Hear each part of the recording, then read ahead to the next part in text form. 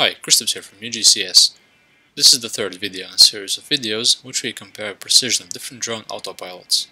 For this we use a short photogrammetry route made in UgCS. In this week's video we'll analyze how well MikroKopter Quad XL performed on our route. We use Google Earth for comparing the flight trajectory to the actual route. Here is the original route. Now let's see the flight path of MikroKopter.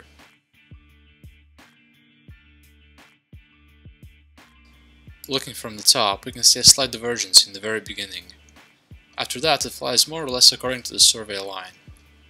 At the first turn, we can see the MikroKopter cuts off from the route a bit too soon. Then, about 1/3 of the way into the second survey line, it starts going off the path.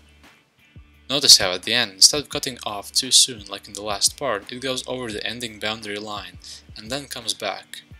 At the final turn, it again goes off quite a bit from the original route, but then comes back and flies the last survey line as precisely as the first one. When looking at the flight trajectory from the side, we can observe an interesting pattern in both first and third survey lines. In both segments, MikroKopter seems to gradually increase its altitude up until the end, where it sharply drops off to the correct level. The flight altitude of the second survey line seems to be correct, aside from the slight dip towards the very end.